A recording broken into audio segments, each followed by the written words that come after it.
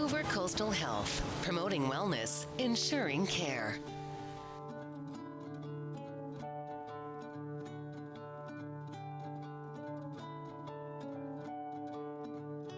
When you experienced homelessness, I know that for me, that was the most terrifying experience in my life. My name is Annabel, and I'm here as a resident at Venture. I like to be able to show that there are people out there to help people going through addiction and mental illness, and people are out there to help advocate for them.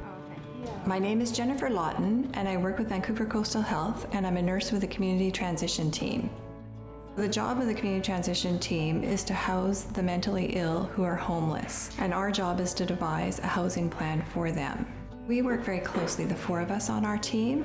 There's 2 nurses and 2 mental health workers, so when we devise a housing plan, we do it together. My name is Janet Ferguson, and I'm a healthcare worker with the Community Transition Team, and we're part of Mental Health and Addictions Housing. My role as a healthcare worker is to connect my clients with all the available resources, be it healthcare, financial, social, or their housing needs. They were there to support me in however way I needed it, whether that be getting IDs, getting a care card, getting a birth certificate. They were willing to do all these things. My name is Leslie Wilkin. I'm a social worker at Vancouver General Hospital in acute mental health and addiction services. So Annabel, when she came onto our unit, we were aware that she was homeless, and so we knew that needed to be addressed as part of her discharge plan.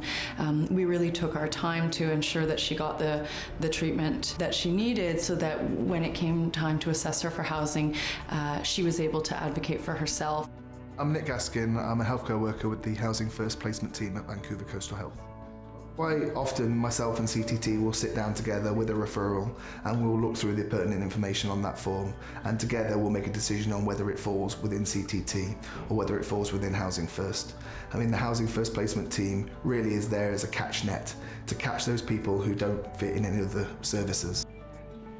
I don't know where I'd be, whether I'd be homeless again. It would be a lot more complicated and difficult without them offering a hand.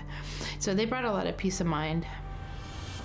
What I most look forward to is going back to school to be an occupational therapist assistant.